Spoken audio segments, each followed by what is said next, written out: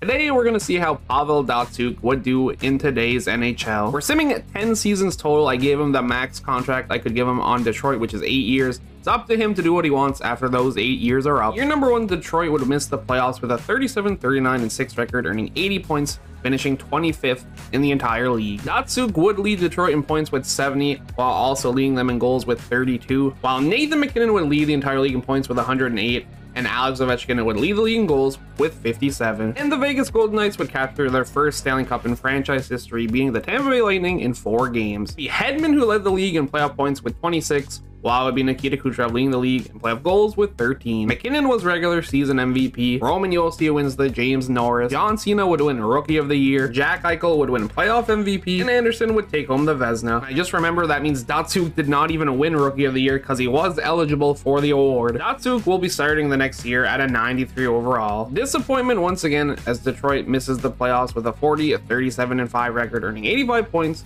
for 22nd in the entire league. 72 points for Datsyuk with 32 goals. Kaprizov would lead the league in points with 115, while it would be Austin Matthews and Alex Ovechkin tying for most goals in the league with 60. The Big Three in Pittsburgh gets a happy ending as they beat Colorado in 5 games to lift the Stanley Cup. Malkin and Crosby both tied to lead the league in playoff points with 25, while Nathan MacKinnon led in playoff goals with 15. Forgot to show, but in this timeline, we get the worst outcome as Connor Bedard is a Chicago Blackhawk member. Cale Makar would actually end up winning regular season MVP. I don't recall ever seeing a defenseman win this in a simulation yet, at least from my experience. With that being said, he obviously comes out on top with the James Norris Trophy as well. Bedard would win the Calder in Chicago. Crosby captures 1 more Conn Smythe Trophy, and Markstrom is the Vezina Trophy winner. Year number 3, Datsyuk remains a 93 overall, and for the first time, Detroit is in the playoffs, because in year number 3, they finished with a 46-30-6 record, earning 98 points for 5th in the entire league. Datsyuk would lead the team in points with 97, while also leading it in goals with 49, his best season by far so far. And he may be 39 years old, but Ovechkin is not slowing down, led the league in points with 119, and led it in goals with 63. Datsyuk and Matthews were the closest at 49, and Matthews is on the San Jose Sharks, I guess. Detroit gets the honors of playing the Carolina Hurricanes in round number 1. They would beat in 5 games. They move on to the second round to face Boston. Sadly, Boston was too much for us as we lose in 6 games. The Dallas Stars would move on to win the Stanley Cup, beating Boston in 5 games. Datsyuk in the playoffs was not bad, 9 points and 4 goals. Jason Robertson would lead the league in playoff points with 26 and also lead it in playoff goals with 13. I have no idea who the heck this guy is, and I'm not even going to try and pronounce his name, but he was second in the entire league in scoring, probably because of the help from Austin Matthews. After a great year, Ovi is a regular season MVP. Makar collecting back-to-back James Norris trophies. Robertson, no-brainer, playoff MVP. And Georgiev was your Vezina Trophy winner. Year number 4, Detroit would capture the final playoff spot in the league. They had a 43-32-7 record, earning 93 points for 17th in the league. Datsyuk is back on top with 92 points. He had 44 goals as well, which also led the team. Colorado dominated. MacKinnon had the most points in the league with 114, while Rantanen had the most goals in the league with 55. Also forgot to mention the fact that Datsyuk is now at 95 overall, and we have Patrice Bergeron at 40 years old, looking to grab 1 more Stanley Cup, as well as us acquiring Neil Pionk and completely changing up our goaltenders as we have Samsonov and Logan Thompson. And for the first time today, on the brink of elimination, we have some overtime.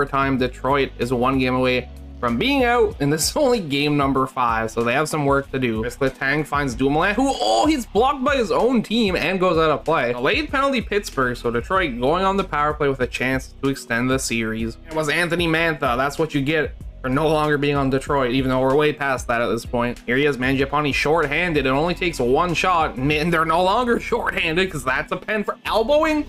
I'm gonna be honest with you, I didn't even know elbowing was in the game. I've never seen it called before. Larkin finds not Saku Koivu, can't bury, it's right there for him. Not Saku Koivu, he chokes. Datsyuk, the man we're here for, going through the legs in Datsyuk faction. It doesn't work out though. Pionk can't bury either. Smells like double OT, and I don't know how to feel about that. Come on, Datsyuk. Nice pass, I love it. Raymond holds, finds Kopp, gets the rebound and scores, and we're going to game 6. I mean, statistically speaking, I don't think we should have won that game, but we didn't. That's what matters. For game 6, 2-0 Detroit.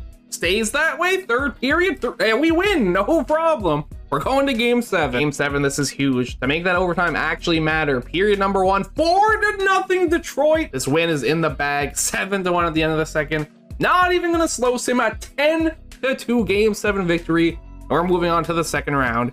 12 seconds later. All that drama in round 1 to get swept in round 2. We would lose to the Stanley Cup champions as Washington would beat Calgary in 4 games, completing the sweep. Washington literally lost 2 games their entire run. Datsyuk leading the way on our team in points and goals in the playoffs. He had 16 points and 7 goals. McKinnon for the second time today is your regular season MVP. Cale Makar with the three-peat of the Norris. Hey, our Koivu guy won Rookie of the Year. Let's go. Because Kuznetsov was playoff MVP, while Jari, who we ended up defeating in the first round of the playoffs, was your Vezina Trophy winner. Heartbreaking fashion, we missed the playoffs, even though we tied with the Rangers and the Devils. We actually lost both tiebreakers, so we're not in the playoffs. A 40, 34, and 8 record. 88 points earned for 19th in the entire league. Probably sucked more being Anaheim, who had 93 points, finished 13th in the league, and didn't make the playoffs. The most points for Datsyuk yet today, 98 points to lead the team. He also led the team in goals with 38. McKinnon continues to dominate. I swear he's good in every sim. 117 points to lead the league and 57 goals to also lead the league. And the Colorado Avalanche are your Stanley Cup champions after beating the Pittsburgh Penguins in 7 games. McKinnon gets back-to-back regular season MVPs. I don't think there's any other defenseman in the league because Makar wins his 4th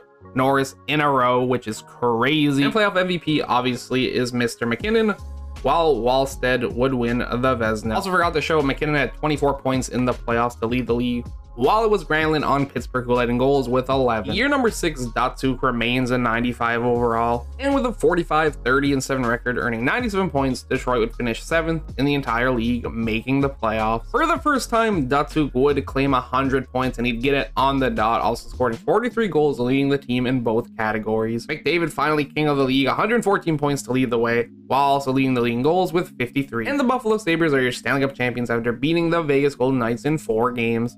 We didn't do too hot. We lost to Toronto in 5 games, but they do have Chikrin, so I'll give them that. Rantanen would lead the entire playoffs in points, only playing 18 games. He had 27 points. Also led the playoffs in goals with 18. He had 1 goal per game in the playoffs. Regular season MVP is Connor McDavid. Obviously, someone had to dethrone Makar for the Norris eventually, but I did not have Seth Jones as my choice. I don't know about you guys. Tage Thompson was your regular season MVP, while Swayman won a Vezina. Year number 7, Detroit would finish with a 44, 31, and 7 record, earning 95 points, finishing 9th in the entire league. And Datsyuk absolutely popped off, 114 points, leading the team, obviously, and he also led the team in goals with 46. Not only did he lead Detroit in points, but he led the entire league in points as well for the first time. Wasn't Datsyuk led in goals, though, it was Rantanen with 51. And game 7 of round number 1 is going to overtime. We are against Ottawa.